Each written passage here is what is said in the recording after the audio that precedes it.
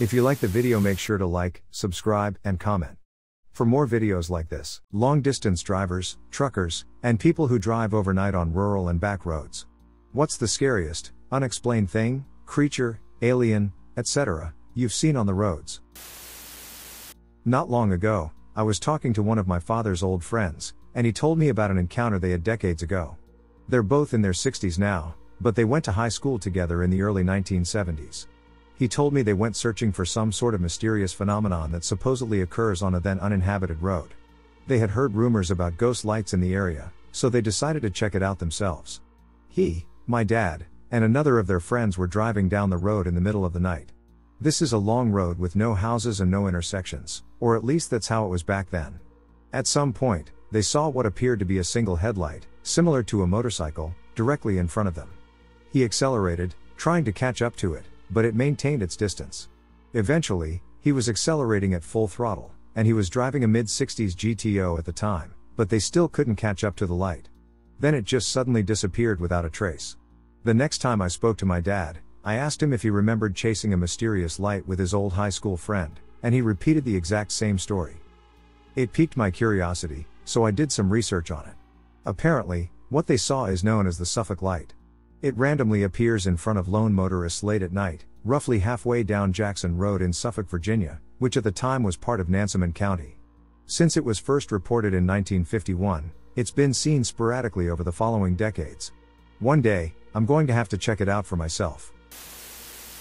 Growing up on a farm in rural Iowa, I encountered many strange things.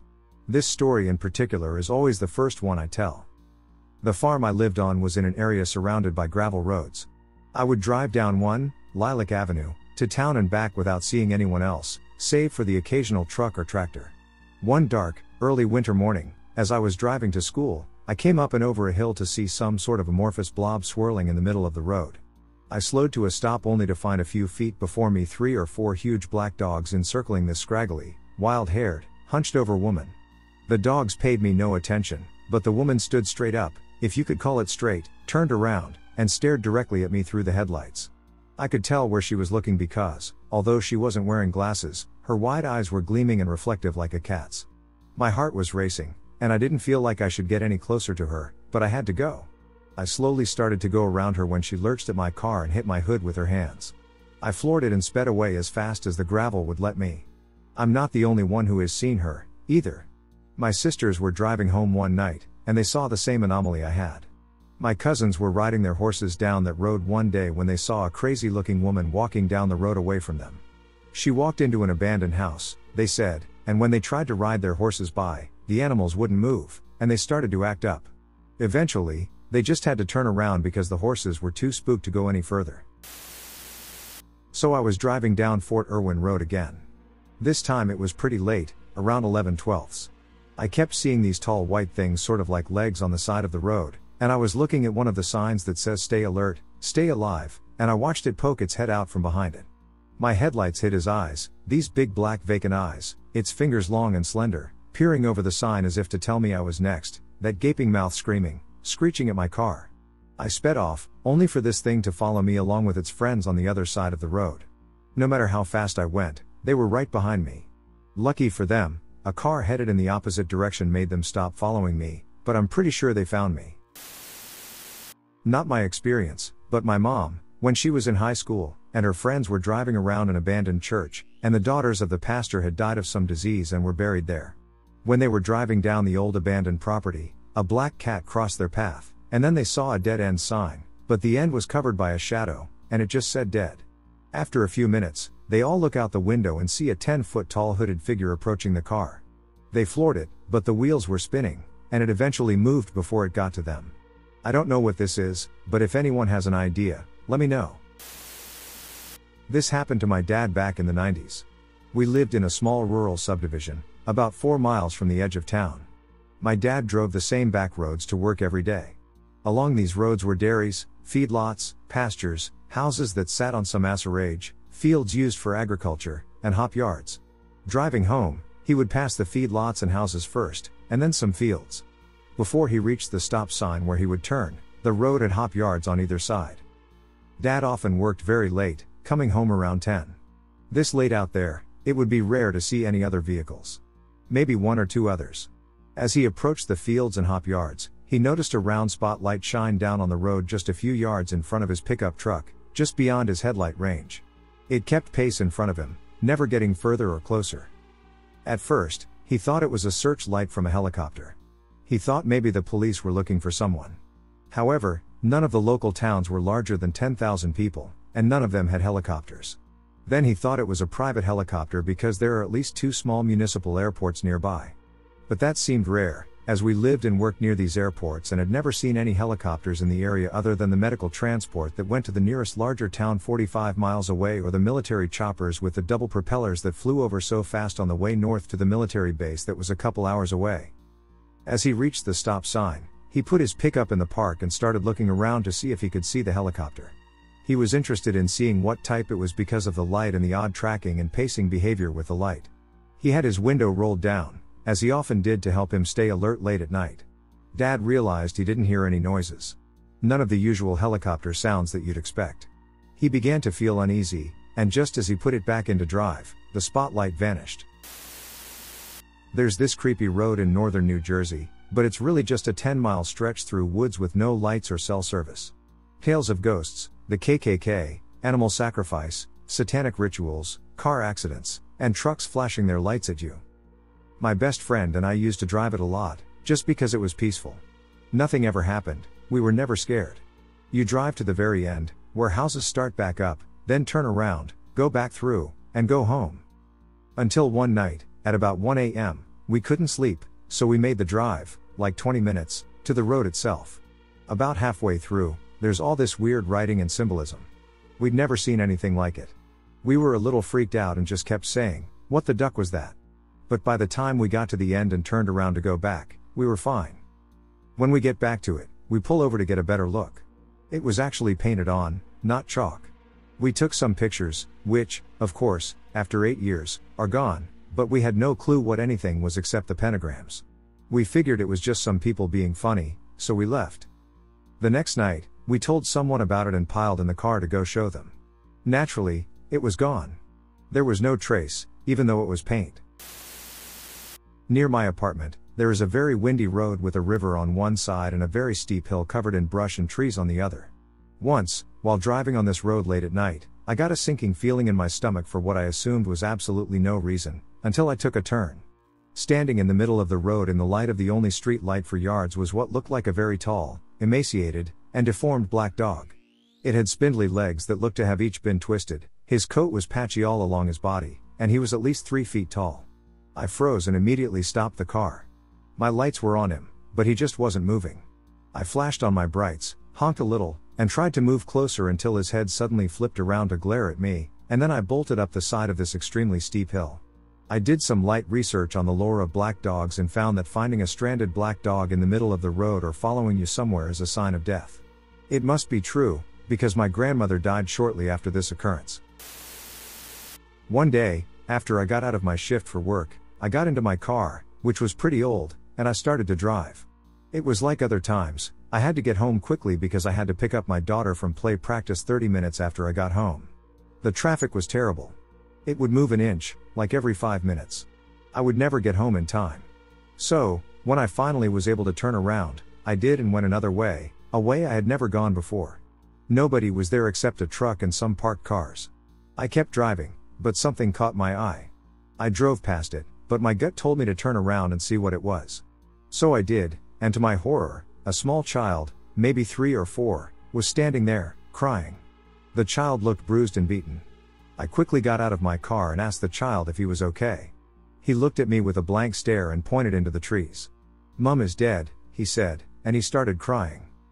My hands shaking, I called the cops, and when they arrived, they searched the area where the little child told them his mother was dead. Nothing was there. This is a true story, and it is the scariest thing that has ever happened to me. Quite a while ago, me and my friend were in his forest. A few hundred acres and very far from his house, about a 20-minute walk. We were just eating lunch when we decided to go down the hill into the bushy part of the forest, so we were walking, and we kept hearing weird snapping noises from the trees, but we didn't think much of it because we thought it was just a bird or something. Then we started hearing this loud drumbeat sound, and it just kept repeating, So we got scared and ran out of the forest to this sketchy gravel road. As we were standing in the middle of the road, my friend noticed a black bump on the road. For some weird reason, we ran towards it. It started moving, then got up, and me and my friend stopped dead in his. I stopped too as it got up. It had a big waist and a skinny body. It moved so fast that we were panicking, so my friend said to turn into the forest. We went into the forest with our hearts beating. We ran so fast that the beach smacked across our legs. I never ran so fast in my life. After a little while of running, we stopped. Neither me nor my friend heard anything, so we grabbed our stuff and ran back to his house. To this day, I and my friend have no clue what that was. I was with my wife, and we had to pick up my sister-in-law from work at midnight. We left around 1130 and got there at 12. There was a bit of a rainstorm going on at the time. Anyway, we pick her up, and then on the way back, we take a shortcut, so instead of getting back for 30 minutes past midnight, we should get there for 15-20 minutes past. On a long stretch of road, there seems to be a really big metallic slab in the air with 6 circles on it. Think of Lego. We drive past it, and I don't say anything, and then a minute or two later, my wife says, "That was a really weird thing we drove past in the air," and her sister is like, "Yeah, I was just like, oh, I thought I was the only one." Anyway, carry on driving, and it feels like we are driving on the same stretch of road in a loop, the surroundings are the same, etc., non-stop. I carry on driving for what feels like at least 45 minutes to an hour, but not really taking note, as my wife's sister is telling me which roads to take. It was only 5 to 6 roads. Then we get home. We check the time, and it's past 1 a.m. How is it possible that a shortcut that was only meant to take 15 to 20 minutes took longer than the long way? And what was up with the weird object and road? My daughter and her friend were driving home after eating out. Not especially late, maybe 10ish, but dark as it was UK September. They were listening to music and shit-talking like 20-something girls do. It was a great, relaxed evening. No alcohol for either, I really want to clarify. They went down a long, very rural road in Cambridgeshire with no houses for a few miles. So my daughter is calm and relaxed, but then out of nowhere she saw a little girl on the side of the road who seemed to have her hand raised. She said she looked about 6. She told her friend quite hysterically to stop the car so they could go and have a look, as obviously she seemed so young and alone in a very unusual place at night. Absolutely no one there. She apologized to her friend for getting her to stop and being a little zealous over it, but her friend was in tears and said she was going to stop anyway as she had seen her too. They were utterly freaked out, and they are usually very level-headed girls. This was about 6 years ago, and no one believes them still, apart from me and my daughter's friend. Their story has never changed, not even when they feel embarrassed or are still teased about it. They describe the little girl as dark-haired and in a lightly colored dress that wasn't suitable for a September night, with her hand raised similarly to how you would put your hand up as a child in primary school to answer a question. They feel she was not dressed like a child of the time, if that makes sense. I honestly believe my daughter was in such a peculiar mood for quite some time afterward and is a very down-to-earth, honest young woman. You can find Crybaby Bridge on Whitesville Road in Columbus, Georgia. The story of Crybaby Bridge is one that has been passed around as an urban legend for years. As the legend goes, a poor farming family in Georgia found out they were expecting a 5th child. So the farmer made a pact with the delivery doctor to kill the baby immediately after it was born, without the wife's knowledge or consent. After the baby was born, the doctor walked the baby to the nearby bridge, throwing it to its death below. According to the legend, the baby's spirit still remains, as does the ghost of the mother, who searches endlessly for her child. It has been reported that while driving by the bridge on a full moon, you will hear the distant sound of a baby crying, along with the wails of a lost mother. Back in 1999, my mom was 17, and she was on a road trip with her aunt and cousin. They were going from Colorado to El Paso, Texas, and during the drive, they took Highway 54 through New Mexico. Then they made a pit stop in Vaughn, New Mexico. At an Allsups. Once they got back into the car, they passed by a rundown diner, and then there was a light in the road. Then my mom's aunt cut the brakes. Then a little girl appeared. She had on something pink and appeared to have a doll in her hand as she was crossing the road. Due to the light, her face couldn't be seen, but she could see her hair, which was long and brown. She crossed the street from the driver's side to the passenger's side, where my mom was. Once she got to the corner of the car, she walked up to the passenger's side window but just stood here. At that instance, my mom closed her eyes, and she got a bad feeling. Her hair stood up, and her blood ran cold. At that point, my mom's aunt couldn't even react until my mom screamed to gun it at her. Her aunt floored it, and her aunt asked her to look back, but my mom denied it. Afterwards, my mom opened her eyes after a minute and saw that it was 3:03 a.m. So far, my mom has looked all over the internet for answers, but nobody has a story similar to her experience. There is a place in Nova Scotia known locally as Little Girl's Grave. It is the gravestone of a young girl named Catherine McIntosh. She died of an illness and was originally buried in McLennan's cemetery. However, due to a dispute with a neighbor, her body was dug up and moved to the side of Greenvale Road in front of the family farm. One night, I went with 2 friends to visit the gravestone. It was a dark and gloomy night. We drove down the eerie, winding dirt road until we came upon the location. We brought a toy to leave at the gravestone. The local lore surrounding this site says to leave a toy for her and to never take a toy away. It wasn't until we left and began driving down the dirt road that we had a paranormal experience. We noticed on the front windshield, in the condensation, a small child's footprint on the glass. It was so detailed and human-like.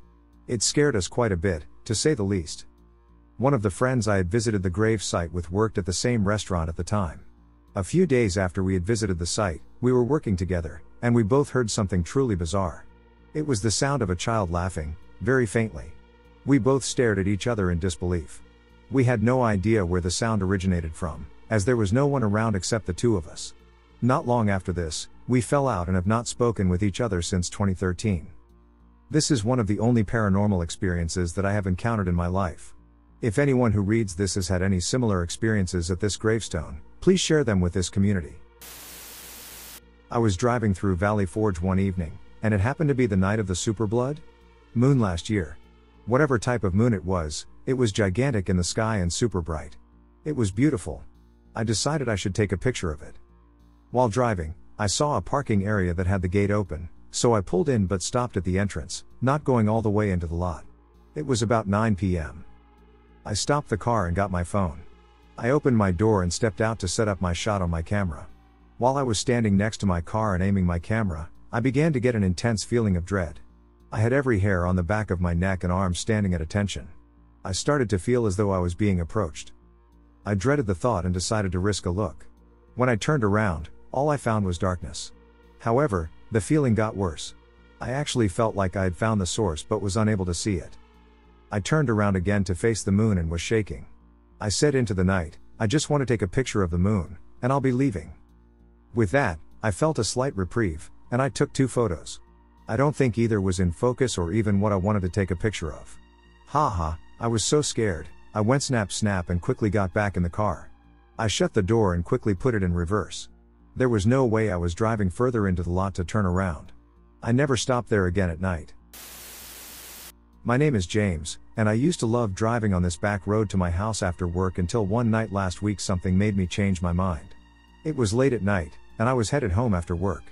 I didn't like the regular road to my house because of the traffic, and this back road made what was an hour drive about 30 minutes, and I just liked the ambience. Anyway, I was headed home from work with no worries at all, listening to some radio. Then I suddenly noticed something strange. There seemed to be a fire coming from the distance, and I didn't make a lot of it because I'm from the country, Texas, to be exact, and it was pretty common for people to burn wood or their trash, which was strange since there was no sign of any civilization nearby. I kept driving until I came close to whatever it was. I saw it. It was a car that was on fire. I jumped out to check the car for anybody and found nothing, so I thought. I looked around to find a body on the ground. It was a woman who looked pretty young, probably in her mid-20s. I checked to make sure she was okay, and she had a pulse. She probably passed out from all the smoke. I tried to wake her up, but she awoke pretty easily and asked me where her son was. I didn't know what she was talking about, so I told her, "There's no one here, I checked all over the place." She replied, "I have to find him, please help me." I attempted to calm her down by saying that I called the police, and they probably found him. But she screamed at me and told me that no one is going to take him away from me. I could tell that she wasn't healthy mentally, she probably had a concussion. I knew the best course of action was to take her to the ER. A few miles away from where we were. I'm going to spare you the details and tell you that I somehow convinced her to get into my back seat. On the way to the hospital, I could hear her muttering something in a weird language I had never heard before. I asked her what happened back there and if she could remember anything. I looked into my rear view and only saw that she was staring at me. The stares were almost piercing through me. I asked if she was okay, and then she jumped at me, clawing my face with her nails. I slammed as hard as I could on the brakes, throwing her back and dazing her.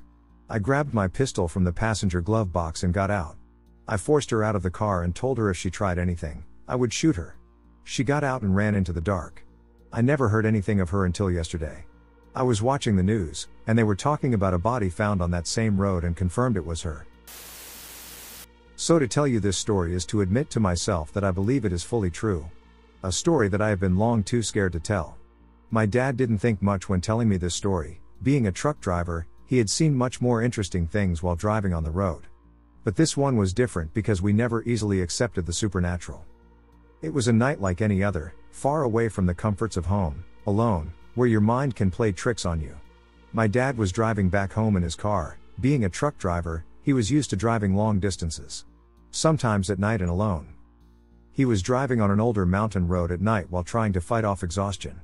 Of course, at this point, there's a lot that can be explained by a trick of the mind. However, seeing a black cat in the middle of the road was only the beginning. His mind was slow as he tried to process the animal on the road. Seeing roadkill was common. What wasn't expected was the cat running in front of his car. He tried slowing down, but it was too late. He felt the bump in his body as the car hit the poor animal. Coming to a stop, he got out of the car and went around to the front to move the cat out of the road. The night air was cold, and the darkness limited his field of vision. But he could see as clearly as day that there had never been a cat. Hitting an animal would leave something. A carcass in the road, a messy tire, even the smallest blood splatter. But there was nothing. Looking around, he noticed the woods on either side of the road, dark and beckoning. Going quickly back into the car, he tried to clear his mind before continuing on. It was such an unimportant moment that he tossed it aside and didn't think much of it. But then it happened again, the audible thump that he felt as he hit the cat. This time, he didn't stop. This time, he continued driving and instead looked in the mirror back at the road. He didn't see the cat now. He wouldn't bring up that moment for a while. The phantom cat still plagued him on dark roads while he was driving alone. It was always a cat. Sometimes it would run out of the woods. But he always felt the bump, that thud he felt in his whole body that meant he had hit something.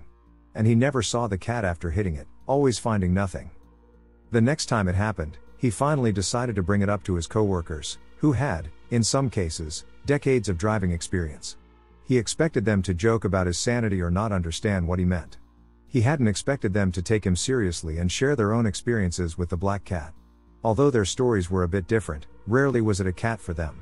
Instead, they told their stories of a black dog. A dog that disappeared as quickly as it appeared. Some of them felt the dog helped them by waking them up, but my dad felt that his interaction wasn't meant to be friendly or helpful. There was something ominous and looming about the cat. Something very wrong, like a warning or a bad omen. These moments continued to happen from time to time, and it was somewhat odd that it was a story shared by others. People who drove a lot, usually as part of their job. So when I saw the black cat and felt the woods call to me, I couldn't help but give in to what it wanted. The dark pines of the forest block the light of the moon. The howls sound human, but they are surely mountain lions. The forest is supposed to represent nature and freedom, but this is so unnatural. My mind is clouding over, and I can barely hear the crunch of moss and leaves underfoot. The far-off hoot of an owl. Shadows pass over my dull, blurred eyes. It's okay, nobody gives a second thought about a disappearance in the woods. October 30th, 2010. I still remember that date. I was 20 years old, and it had been 4 years since the Goatman experience, and I wasn't trying to think about it now that it was getting towards Halloween. My friend, Nick, decided that we could do something scary for Halloween. The plan was to visit some scary old house out in the country that was abandoned and, today, has been demolished. But we also wanted to jump out and scare kids going out to trick or treat. So we decided to go out to the old house the day before. Besides, we assumed other people would be there for Halloween. It was already dark when we began driving down the country roads toward the house. None of the roads had names, but Nick had been there a few times in the past and knew his way there. He had told me about it, and I thought it would be an interesting idea. We wanted to keep the creepy factor high and drove slowly down the roads to savor every moment. At one point, there were just corn stalks on the road to the right of us and open fields on the left. Suddenly, there was a big bang and a thump on the front of the car that made the both of us jump. Nick hit the brakes and came to a quick stop. I thought we had hit a dog, but we didn't see one dart out in front of the car. I opened the car door and told Nick to stay inside in case someone was messing around and wanted to steal our car. I had nothing to defend myself with at all. I wasn't expecting anything like this to happen. I got on my hands and knees and peered into the darkness of the car. The moon was pretty bright, and there was enough light to see that there was nothing under the car. I walked along the side to the back and looked around. Nothing but a lonely, paved road. It was very quiet outside, no crickets were chirping or anything. There was no wind either, and there were no clouds up in the sky. I walked around the other side of the car and looked at the front. No bloodstains or dents. I went to get back into the car when I heard the rustling of the cornstalks. It was like a person was walking through them. "Hello?" I asked. But there was no response. I couldn't see what was making the cornstalks move, but there was another sound, like heavy footsteps in the dirt. Then, behind me in the empty fields, it sounded like talking, like a group of people were talking. I didn't know what they were saying, but I could hear laughter too. I opened the car door and hopped inside. Nick couldn't hear the talking but was very worried. The car seemed strangely cold, although Nick may have turned on the air conditioner and turned it off when I got back inside. "Let's get the duck out of there," I told him. Nick turned the car around, and just as we had begun driving back, I saw him look in the mirror and stop the car. He rolled down his window. I looked in my mirror and saw what I saw. There was a man who just stepped out of the cornfield. Nick yelled out to the guy if he needed any help. The man started walking towards the car, and Nick slammed his foot on the gas, and we flew down the road. We were speeding pretty fast, and I began telling him to do the speed limit in case we got pulled over by the police. He ignored me, and we drove like that until we got to a gas station and pulled into there. He was shaking when he told me what he saw. When the guy started walking towards the car, Nick said he saw people in the open field stand up off the ground and start making their way towards the car faster than the guy walking. They had been where I heard the voices and laughter. I still wonder what could have happened to the two of us had we still stayed in our car and waited for them. It's so creepy to think I was out in the open, just several feet away from them. This was back in 2005. At about 26 at the time, I stopped at a rest area to sleep along I-40 near Needles to rest a bit. It was about 3 a.m. when I stopped. The left window of my car opened a crack, as it was a hot summer night. All of a sudden, I was awakened to footsteps crunching swiftly and deftly close to and towards my car on my driver's side. I was tired, so I couldn't really shake awake and didn't feel I was in real danger, as I knew my doors were locked. I was just alert. I then heard my door handle lift and drop back down. Someone had checked to see if my door was unlocked.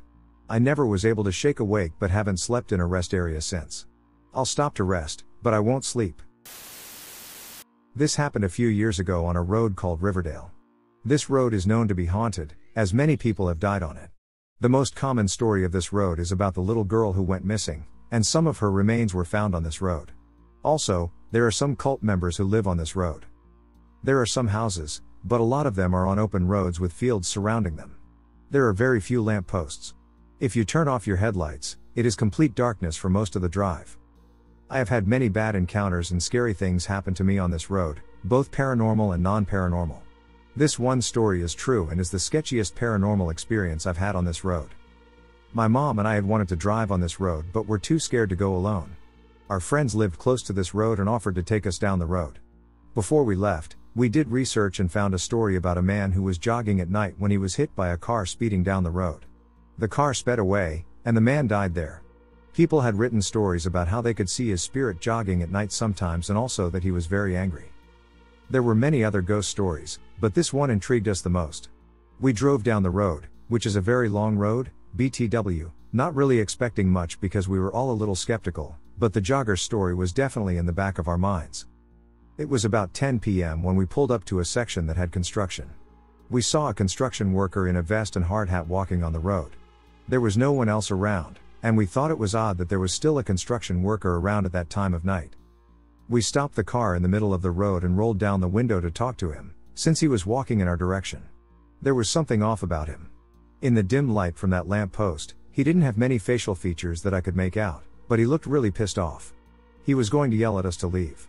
Then I noticed that his eyes looked completely white, almost glowing. His fingertips were, too.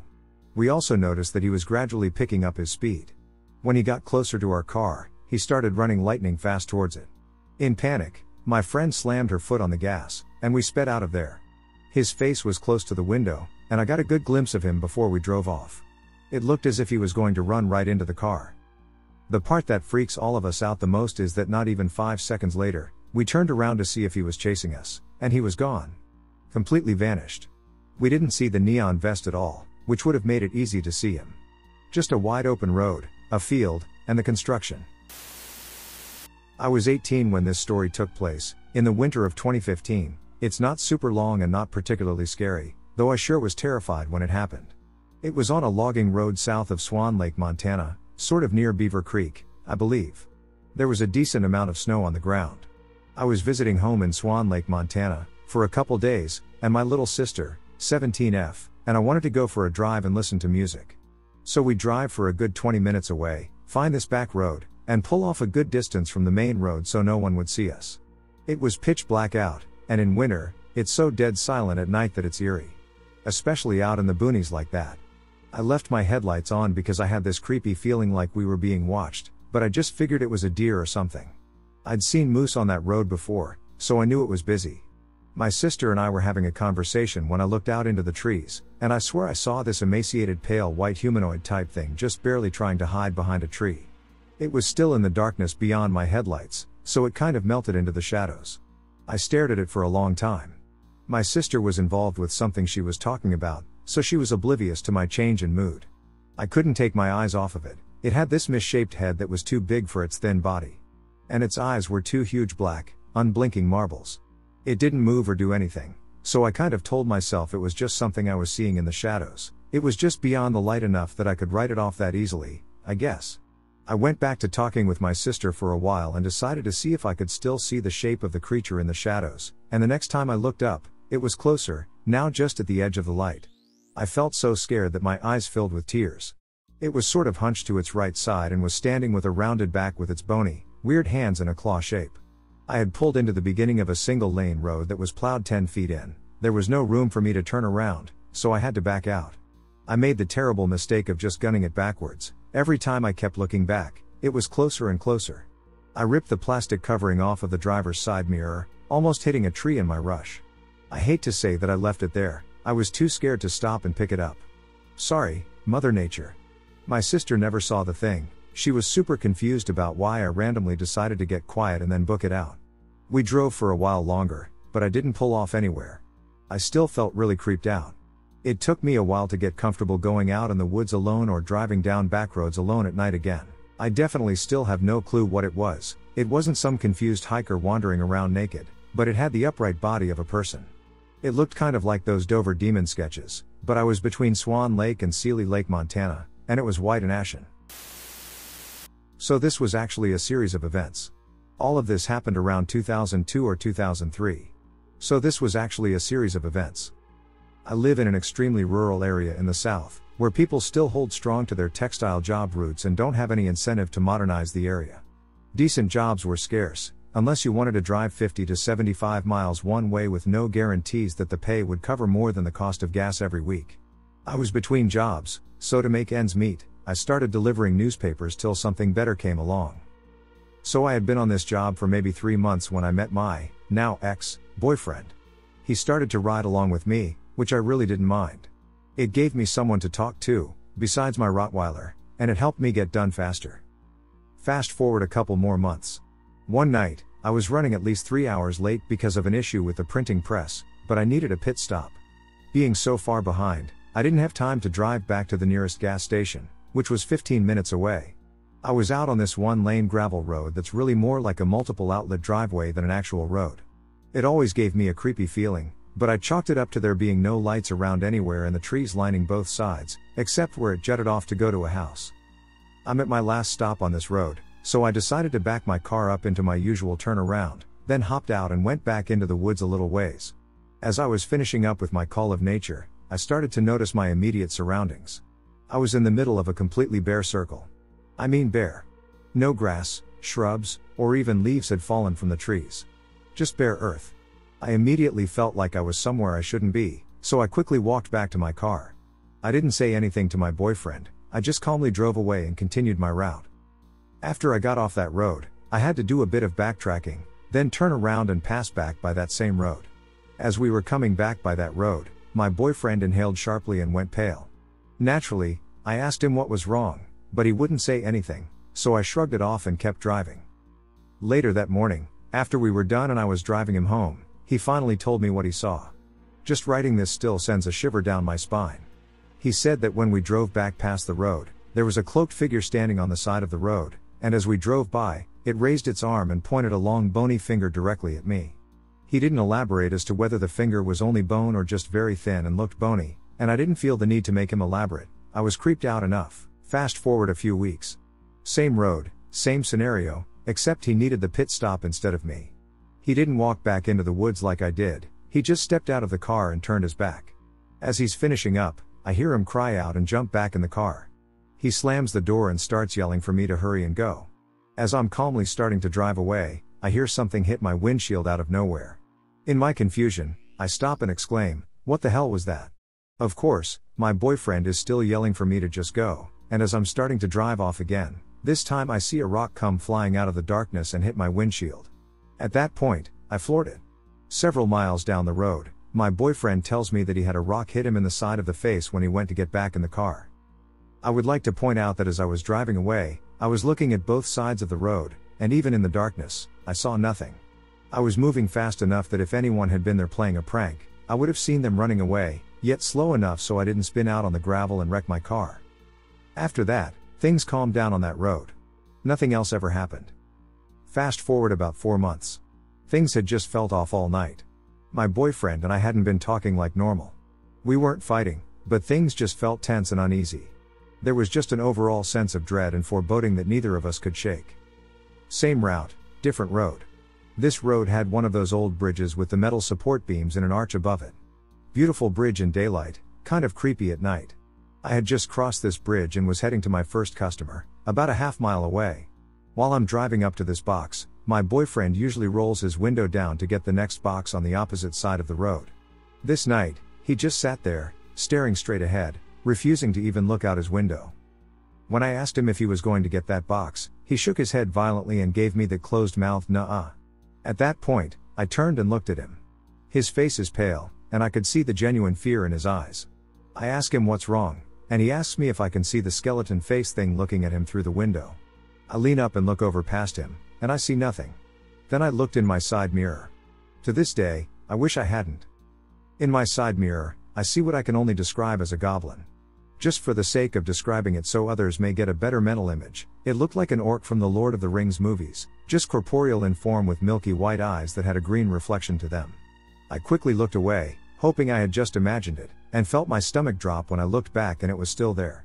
As I'm looking at this thing the second time, it tilts its head and grins, revealing a mouth full of jagged, rotting teeth. At that point, I'm so terrified that my fight or flight instinct kicked in, and I floored it.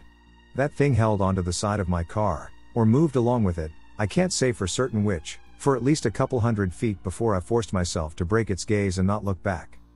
After that, I finished the rest of my route and didn't finish delivering to that road until well after daybreak. I also took the next available job I could find, decent pay or not. I have never been back on either of those roads since I quit, and I have no plans to change it either. So, this story is from 2 or 3 years ago. One night, on my way home from work, to get home, I took some back roads as shortcuts. But on this particular night, it was snowing and the roads were a little icy, so I was driving slower than I normally do. On this road I normally take day in and day out. There is a long stretch of road that has hills, can be rough sometimes, and has no houses, hunting camps, or any other turnoffs. It's about 3 or 4 miles until the next intersection. I was about a quarter mile down this road when I saw in my rear view mirror another car or truck coming up behind me as I was going up the first hill on this stretch of road. I was about halfway up this hill when they passed me. As I crested the hill, I was expecting to see them going down the hill or on the short straightway to the next hill, but I did not see any taillights.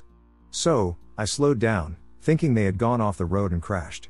As I was coming down the hill, I was looking for the car or truck that passed me, but I couldn't see much of anything, so I stopped at the bottom of the hill and put my 4-ways on. I got out of my truck with my flashlight and started to walk up the hill, scanning the side of the road to see if I didn't find anything. I ended up reaching the top of the hill without finding any trace of the vehicle that passed me. So, I thought to myself, maybe then I wanted off the road on the other side of the road, but I still found nothing. There are no tracks, no skid marks, and no evidence of a vehicle going off the road or even driving on it except for me. There have been numerous accidents on this road. In conclusion to this story, I strongly believe that I saw a ghost car that was stuck in a loop on the night it crashed. We were driving through the Australian outback about 10 years ago, and there was literally nothing around us as far as the eye could see. The road is barely wide enough for 2 cars, so when we see something approaching, usually a massive road train, we pull off the road to give way and wait until it passes. We'd been driving for a while, and it was now dark. Off in the distance, we could see headlights approaching. We pulled over and waited for them to pass. After a few minutes, we realized they weren't getting any closer, so we got back on the road and started driving. Maybe they had stopped for us too in a polite standoff? We were traveling at highway speeds, yet the lights never seemed to get any closer, and eventually they just vanished altogether without explanation. Keep in mind that the outback is as flat as it is vast, so we could see for miles in every direction. The most likely answer is that we encountered the min-min lights, an unexplained phenomenon that occurs in the region we were driving. Me and my sister used to go up to northern Maine to our parents' cabin to drink, party, or relax. The cabin is very rural. The 13-mile logging road to the cabin isn't even paved and is frequently covered in fallen trees. About 9 years ago, we were heading up there to relax while we were both on break from college. We got a late start heading up there, and by the time we got close, it was already dark. I pulled onto the logging road, and as soon as I pulled in, my truck got stuck in the mud. I put it in 4-wheel drive and went to put it in reverse to floor it out of the mud and drive on the mud-packed portion of the road. As a habit, I looked out the rear window before I hit the gas in reverse. I saw headlights behind me. I thought that was suspicious given the time of night in the rural area. I told my sister to stay in the truck, and I was going to tell them this is private property and they need to turn around. I flipped on these floodlights I had on the back rack of my truck. It makes it easier to back up trailers in the dark, and got out. As soon as I got out, the car and headlights were gone. I was kind of confused because I didn't hear an engine. So I ran about 40 feet to the paved road and looked down it on the west and east sides, and there was nothing. There are no tail lights or headlights. There is not any noise, but my truck is idling. I went back to my truck, and my sister said, "Who is it?" I said, "You saw that car, right?" And she said, "Yes, who is it?" And I said no one was there. I looked. My sister didn't believe me, and she even got out and looked, then looked down the paved portion of the road and saw nothing as well. We were both sort of sitting there for about 3 minutes looking at each other, like, what just happened? I could never explain that experience. I still think about it to this day. That cabin became less relaxing after that experience. I was always sort of paranoid when I went up there after that. So, I live in a county that was pretty rural until the last 10 or 15 years. The biggest town in our county is pretty crowded now. It is overcrowded, and I hate it. I moved from there to the countryside. I like where I live except that it can be really creepy at night because, for miles and miles, it's dark and there are no streetlights. One thing about this county is that the main roads always get backed up real quick, whether there's an accident or whatever, so it pays to go on the back roads. The back roads, like any other rural place, are less populated, dark, and have lots of trees. And no sidewalks. Anyway, a few years ago, something happened that almost made me stop using them. I was driving home kind of late one night. I decided to take one particular back road that shaved off 10 minutes from my commute home. I was tired and had to get up early, so I was going fast, trying to get home soon. This road is a little more populated than some, but it is super spooky in some stretches because huge trees are along the road and their branches and leaves make a tunnel of sorts. So, I'm zipping through and rounding a curve. Up ahead, I see what I thought was a giant garden flag, you know the flags that people put up in spring in their yards? Well, I thought it was a weird flag because it seemed like it was fairly tall and large, and it was in the middle of the road. As I get closer, my headlights hit it, and it's not a flag, it is a person. A lady. She was wearing a red fez. I live in rural Maryland. You just don't see a fez every day, a long, flowy white dress, and an orange reflective sash across her chest. It's a little strange because she's in the middle of the street. As I drove past her, it got weirder. As dark as it was, as I drove by, I could see she was about 60. She had glasses, and I could see her bright blue eyes. She looked in my passenger window, and she started doing this weird bounce thing. I thought she was going to try and get into my car. Mind you, I'm going pretty fast. I don't know what it was about her, but she freaked me the duck out. I didn't think she would rob me. I really thought she was a soul snatcher or a skin walker. I honestly didn't think she was human. I can't adequately describe how creepy she was. I sped past her as fast as I could. I kept glancing in my backseat to make sure she had not materialized in my car. I prayed, recited scripture, and kept watch in my rearview mirror. It was spring, so a little warm, but I felt bone-chillingly cold. I finally make it home, and I run in to tell my mom the story. I got in just as my brother was telling my mom about this weird lady he saw as he was driving. It was the same lady, but he saw her at the intersection of the highway and the back road, whereas I saw her further down the road. We both had the same reaction. She also tried looking in his car.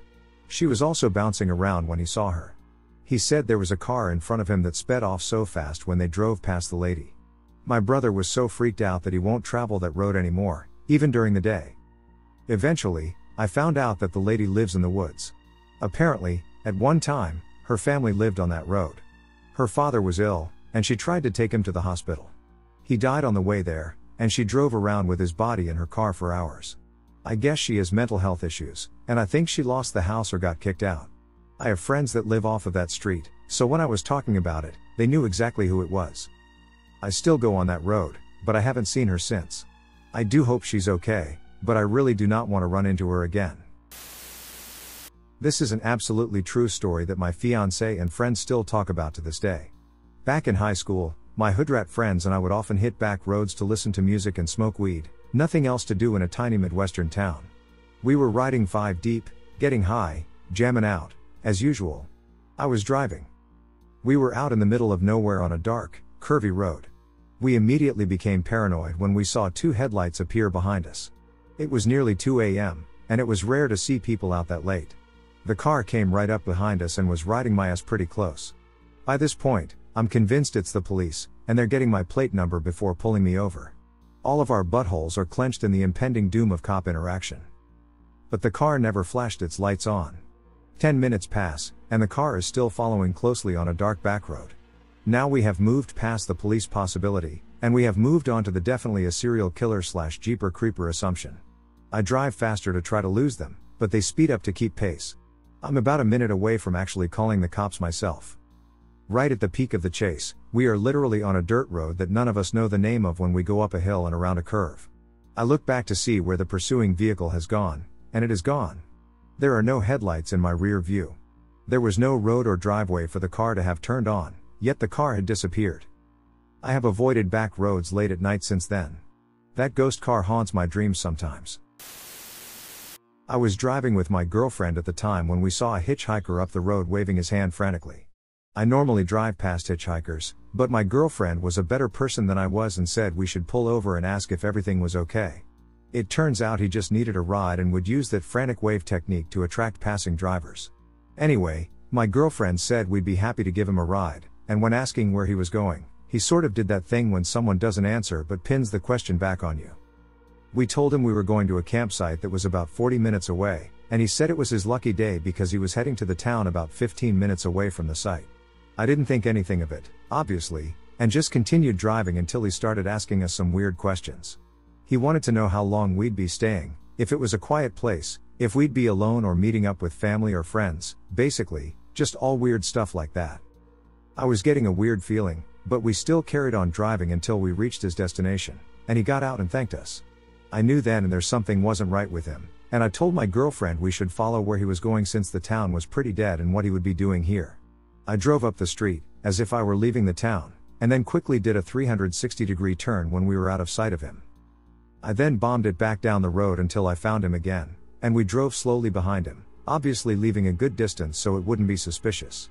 We watched as he did the frantic wave again, and a car pulled over and let him in.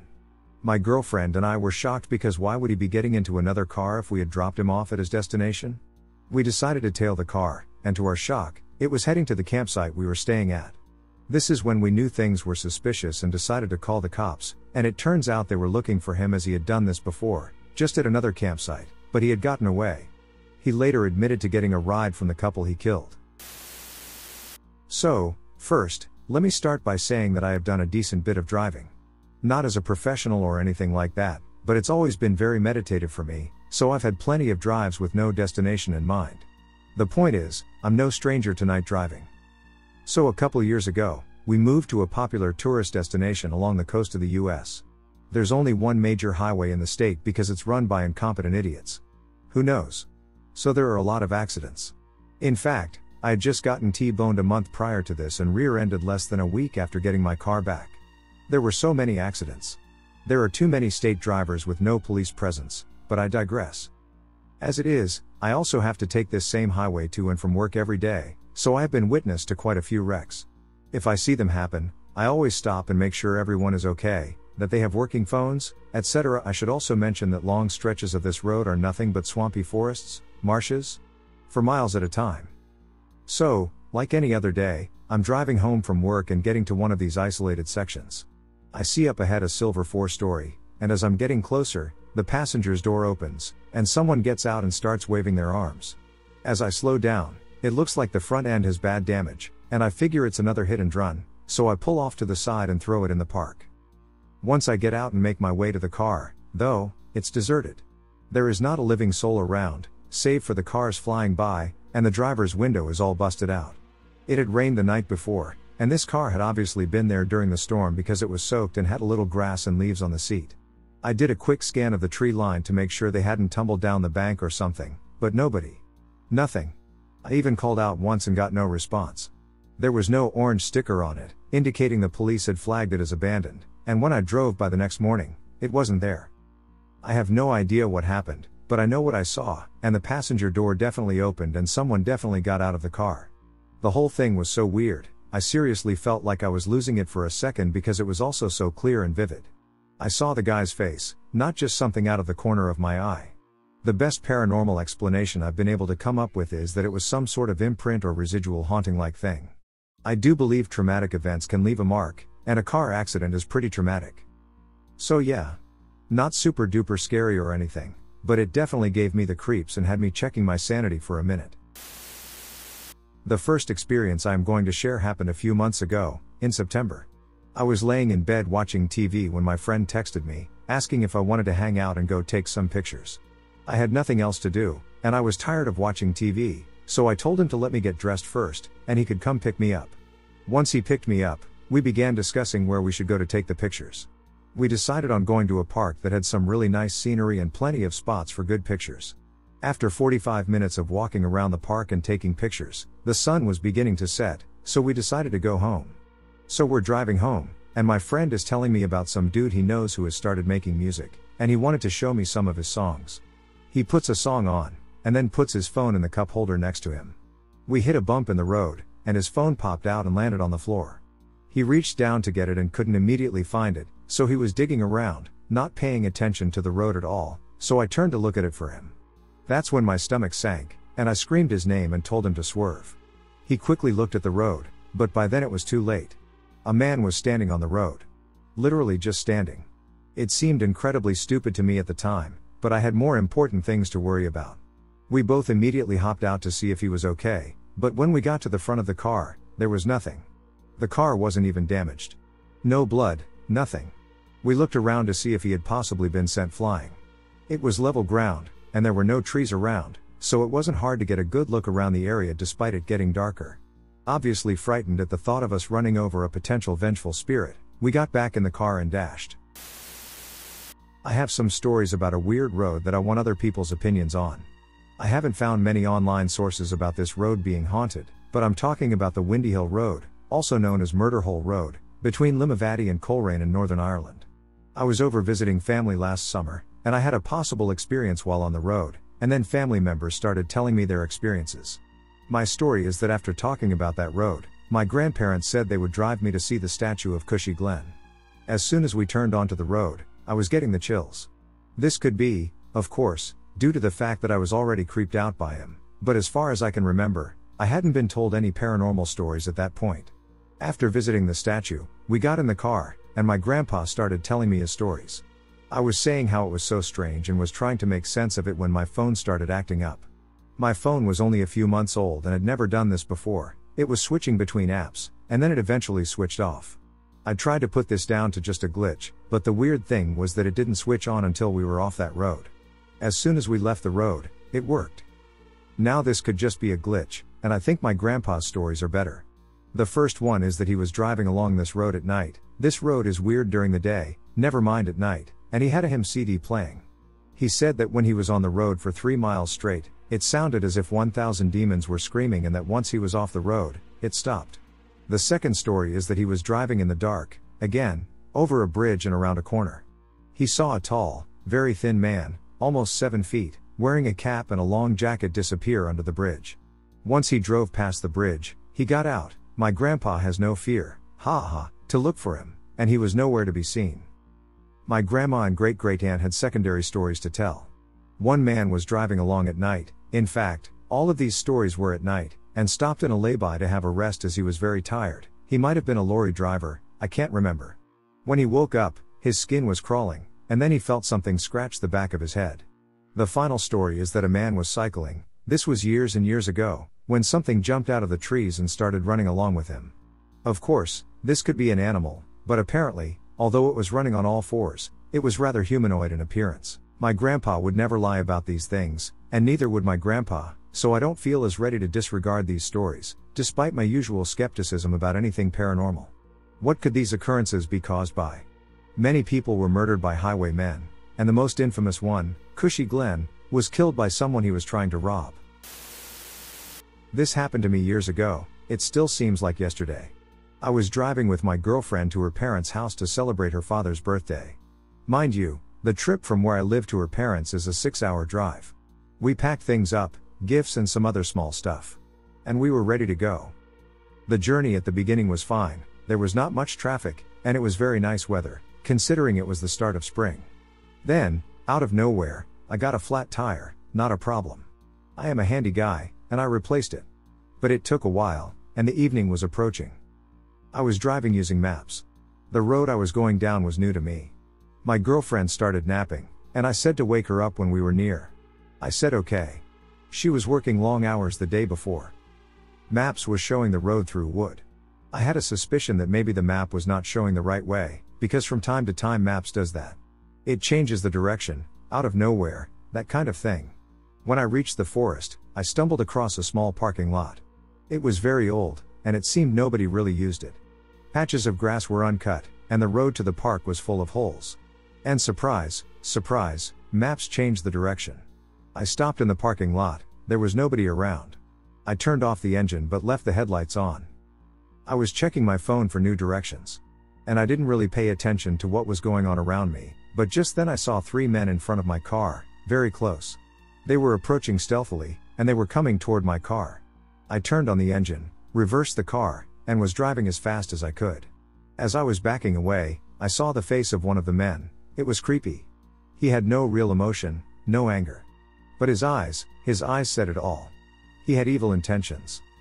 My girlfriend woke up, and she started asking what I was doing. I told her someone was chasing us.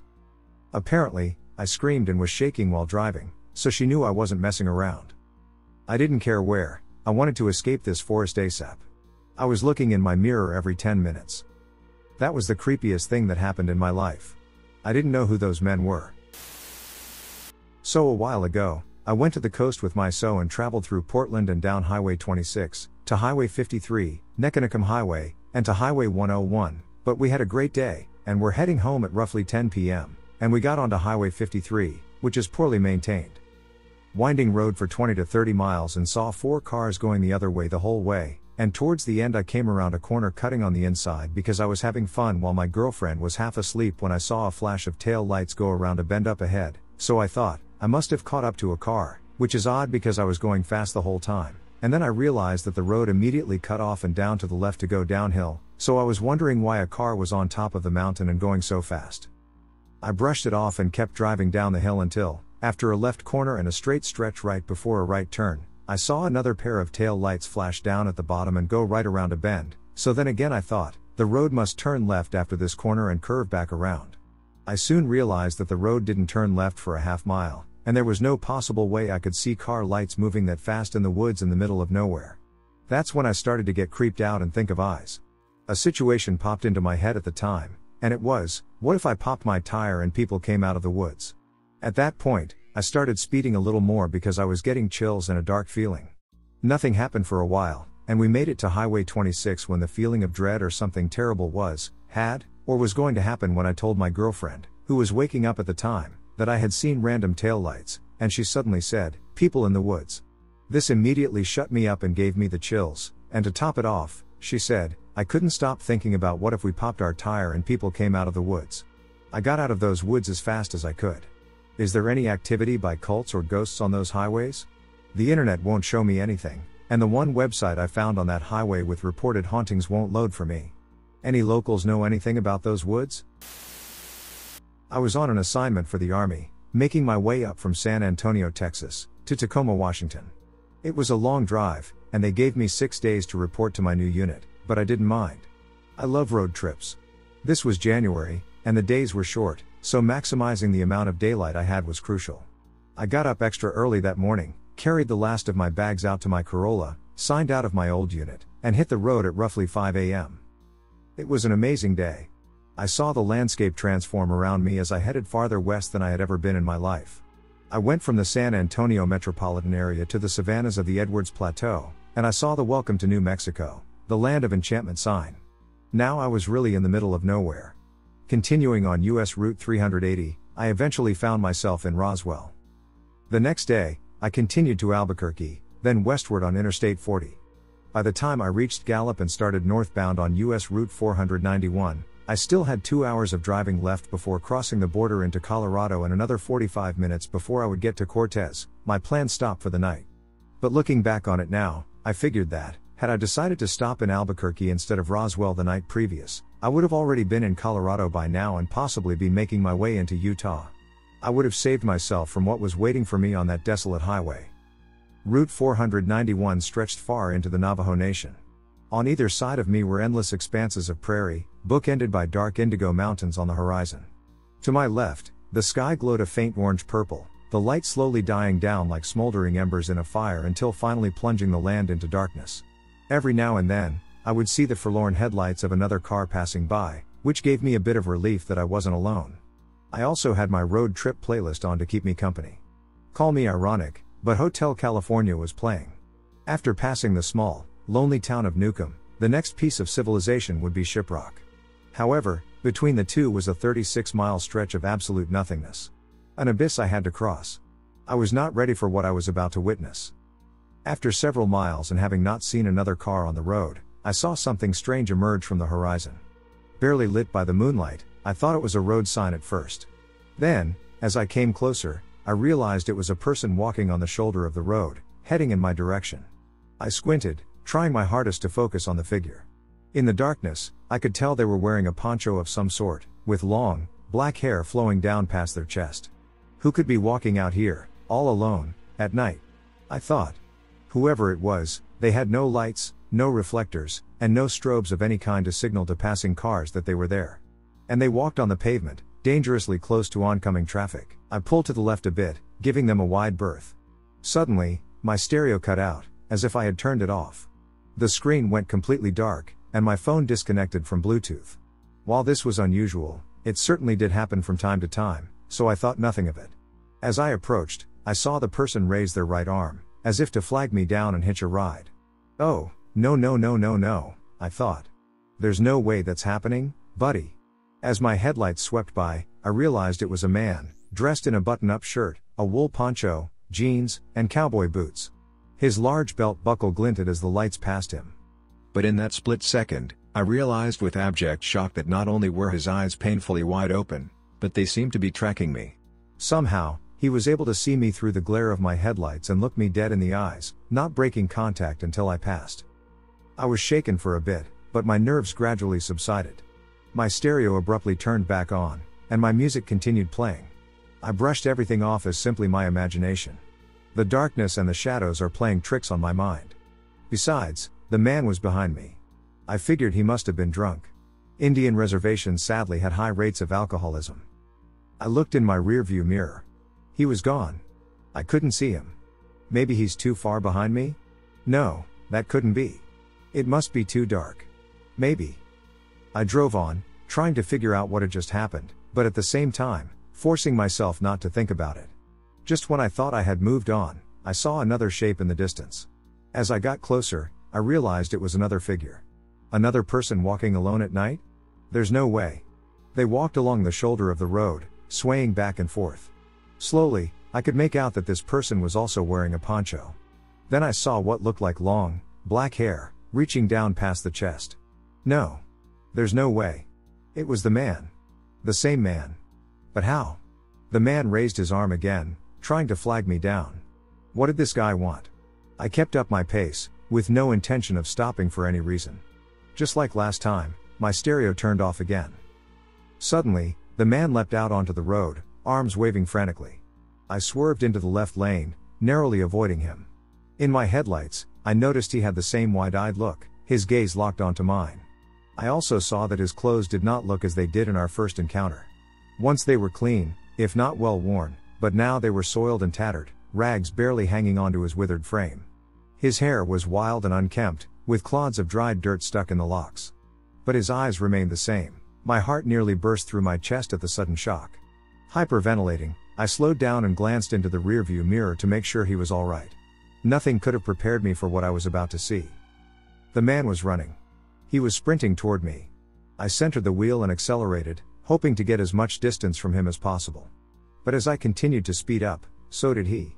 Faster and faster I drove, but every time I looked in the mirror, I would still see him right behind me, perfectly keeping pace, his body tinted red by my tail lights. I could feel my temples throbbing and my hands getting slick with sweat on the steering wheel. I was sick to my stomach. There's no way. I looked forward, hoping to see a faint glimmer of light from the town ahead. But I was still too far away. I looked back at the rearview mirror. The man was gone. I should have been relieved, but I knew better. Where did he go? I looked around, hoping to regain a visual of him. I couldn't see anything. Taking a deep breath, I refocused on the road but kept my guard up. Just keep driving, I told myself. There are only a few more miles to go. Out of the corner of my right eye, I saw something. Another shape. It wasn't the man, at least, I didn't think so. I glanced over, bracing myself for whatever was going to meet my eye. It looked like an animal. Some kind of animal, though I couldn't make out exactly what it was. Under the moonlight, I could see it running alongside my car, its forelimbs reaching out in long strides, and its back undulating like a dog. Closer and closer, it came. The closer it was, the more of it I could see. Little by little. Then I noticed that its limbs were far too long for its body. Its body was too short. It had no tail. The head was oddly round. And from it came a trail of long, black hair. I slammed my foot on the gas, pushing my car's engine harder than it had ever been pushed before. By now, I was clocking well over 110 miles per hour. But this creature kept up. It wasn't phased. It simply ran faster and faster to match my speed. Just what was this thing? How could anyone, or anything, run this fast? The entity seemed to have endless stamina. Just how long could it keep this up? Just how much faster could it go? Soon, my car would hit its top speed. And then what? How long could it maintain that before breaking down? It wouldn't be long until my engine overheated. But regardless, I would eventually run out of gas. And when I do, what would happen if that thing got me? At 120 miles per hour, my car had reached its limit. This was the fastest I could go. But the creature continued its pursuit. My temperature gauge was approaching the red, and so was my tachometer. I couldn't keep this up any longer. Suddenly, like the beacon of a lighthouse on a tumultuous sea, the first light of shiprock came into view. It was close. So close. If I could just go a little longer, I could make it into town. To safety. I pressed on. I fixed my eyes on the lights, which were growing brighter on the horizon. They bloomed outward, glimmering in the night air. Though it was a small town, it was a sight for sore eyes in my situation. Looking in my periphery, I saw the undulation of the creature's spine as it kept pace with my car. But now it was slipping away, steering farther and farther from the road. It suddenly hit me just how hard my heart was beating. Beads of sweat dripped down my face. I looked over. The creature was gone. But this time, the feeling of dread had also gone with it. My stereo once again turned back on, and as my music resumed, I breathed a deep sigh of relief. I let off the accelerator. The man, the creature, whatever it was finally gone for good. Having white-knuckled the steering wheel the whole time without realizing it, my hands were extremely sore. But I was glad to have made it through. A week later, I told another soldier in my unit about what I had experienced. Being originally from Albuquerque, she was familiar with the Native American legends of the Southwest. The conversation steered toward a certain creature that she would not dare speak the name of. She also told me that the highway I took was well known for all sorts of paranormal phenomena.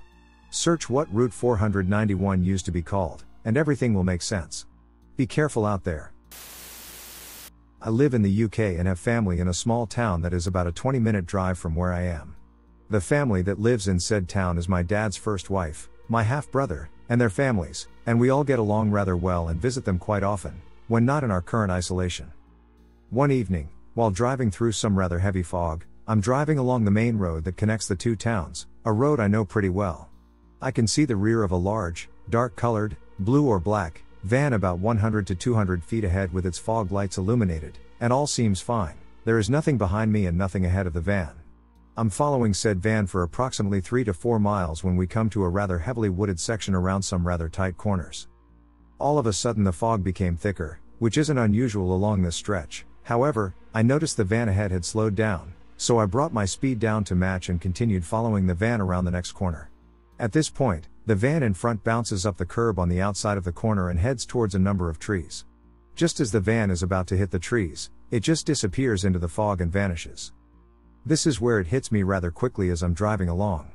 I have 2 half-brothers, one of whom is still living, and the other passed away in a road accident between my hometown and the town my family lives in a van crash about 12 years ago. I later found out the spot where the van I saw going off the road was the exact spot my half-brother left the road and was killed instantly when his van collided with the tree. He wasn't wearing a seatbelt, which was very much out of the ordinary for him. And the color of the van he was driving was a very dark blue.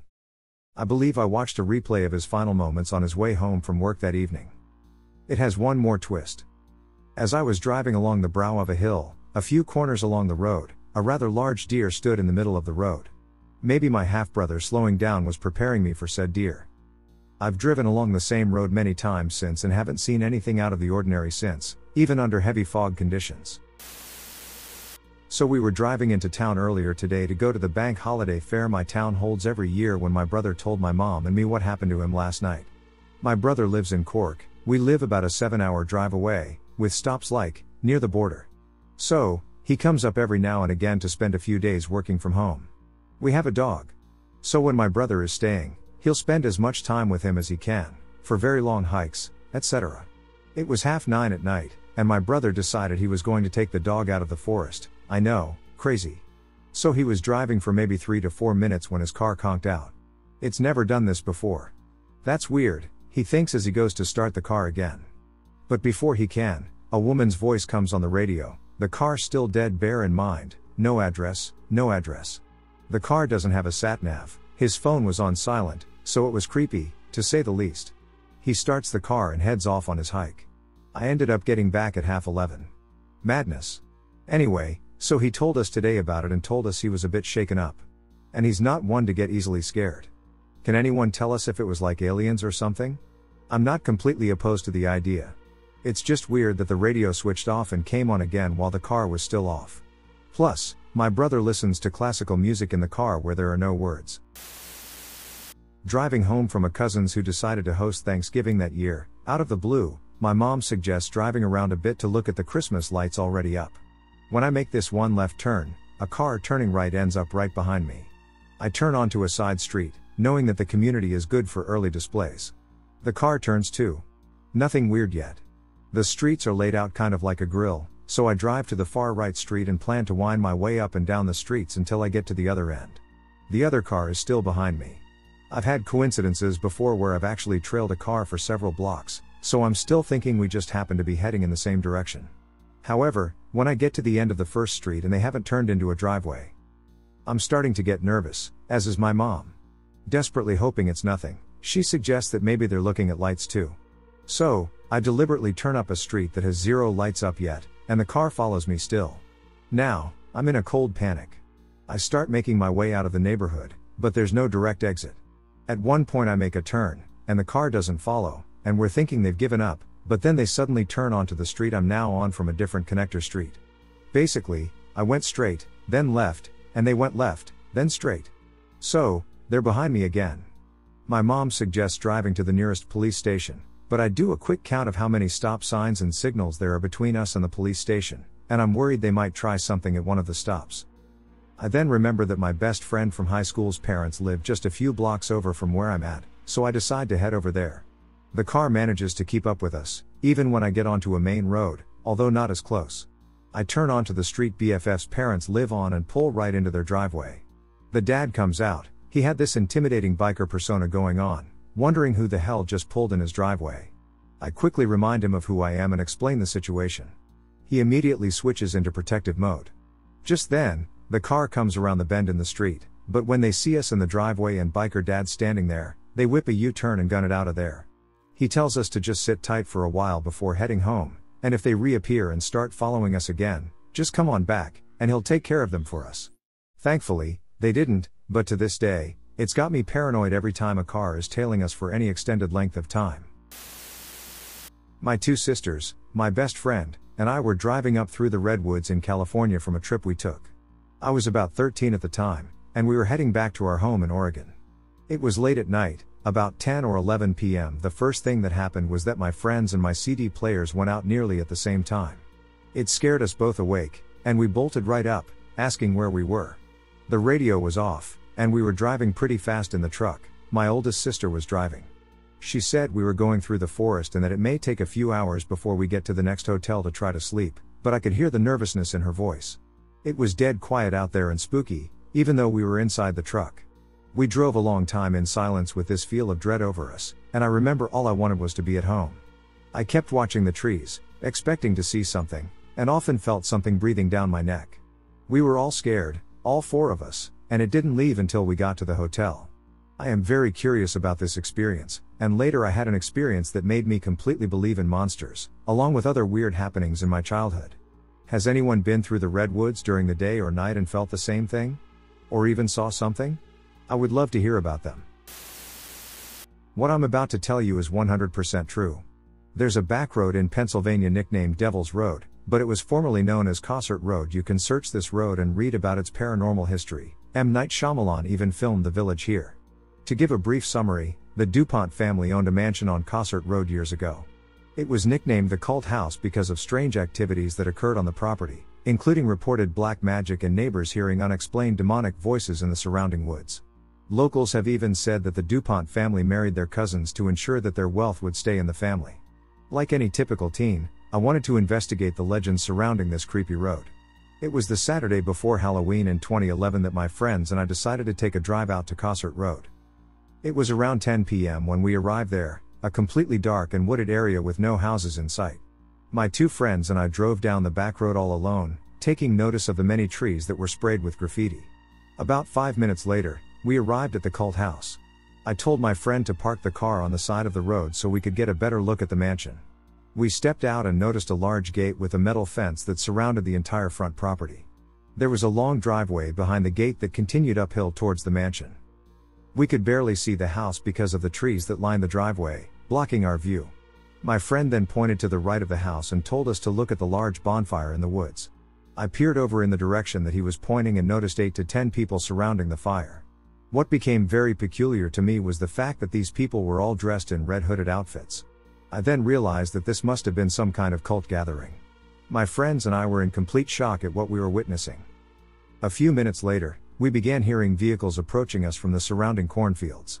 My friends and I ran to the car and jumped inside. I turned around in the passenger seat and witnessed 2 black SUVs appear out of the cornfields and onto the road. I could see each driver wearing the same red hood but was unable to make out any facial features. I told my buddy to start the car and go as fast as possible, as this was a threatening situation. We took off and approached 50 miles per hour on the windy back road, but could find no relief as the SUVs were right behind us. Their high beams blinded our sight as we made our way through the wooded backroads. The one SUV went into the other lane and sped up to pass us. Now in front, the SUV put his brakes on to force us to stop. My friend panicked and decided to switch lanes and speed up to avoid the driver. Driving in the opposite lane, we were able to escape both drivers. I looked in the mirror to see that they were slowing down and becoming distant. The road was coming to an end, but we had no intention of slowing down. My buddy stopped at the last second and turned left onto a new back road. I turned around and could see that each SUV had stopped at the end of the road. They turned off their headlights and sat there, blocking us from entering Cossert. We just kept driving until we reached the main highway. That confrontation left us speechless, as we couldn't find the words to describe the fear we were experiencing. To this day, I will not return to Devil's Road. Once every few years, all throughout my life, I'm currently 27, something strange and inexplicable always seems to occur when I least expect it. This particular experience dates back about 5 years and took place on a back road in the Appalachian Mountains of western North Carolina. It was sometime after dark, and my ex and I were driving back to the town we lived in at the time, located a couple hours north of Asheville, after visiting family there for the weekend. It was a clear summer night, and there was very little traffic on this country road. The weather was nice, and we had the windows down to feel the breeze. We weren't saying much, just listening to some music, a podcast, or something. After seeing no one else for at least 10 to 15 minutes, we rounded the corner onto a long straightaway stretch of road about a mile long that's visible to the next curve in the road. As we rounded the bend, another car's headlights could be seen rounding the opposite corner, coming in our direction with the high beams on. While most drivers tend to dim their lights when approaching oncoming traffic, this one did not. This prompted me to flash my lights to try and remind them their lights were on, which I tried multiple times to no avail. At this point, my ex and I were a bit flustered and were commenting on how obnoxiously powerful some cars' headlights can be sometimes, just ready to pass this person. Just as we came within about 10 yards of passing each other, the oncoming lights shut off completely, and there was nothing there. No car could be seen. Nothing was heard whooshing past us as we passed by with the windows down. No taillights were seen in the rear view mirror. Both my ex and I went rigid, and our hair stood on end. She just solemnly cut off the stereo, and we sat in silence for what felt like forever before verifying that the other person had seen it too and trying to make sense of it. I had little doubt about the paranormal at this point in my life, but my ex was much more skeptical, even after this happened, albeit less than she'd been prior. Nothing much out of the ordinary seemed to result from this encounter, at least not that I could directly attribute to it, but it's a vivid memory I think of often. The cold road is a completely true story. This incident happened in real life, and though we experienced fear in that dreadful event, many people there claim it's all a lie. Nothing like that happens, and such things only exist in stories. Perhaps I used to think the same way, but now I believe that something like this does happen, which scares many people. I went to the cinema with friends. We watched a show from 9 to 12, and all our friends came out of the cinema together. That's when one of my friends said, "Hey, look, the fog has come down so much that nothing is visible." It was December, and the cold was very intense. As soon as we left the cinema, my teeth started clattering. The cold was so severe that visibility was reduced to just 10 steps. I said, "Hey, now we'll have to ride the bike at the speed of a tortoise. Look, nothing is really visible. So, how will we reach home on time?" Friends replied, "No worries, we have to go home anyway, and besides, let's not wait for the fog to clear here. Let's go." After that, we all started our bikes, and from there, we moved towards home together.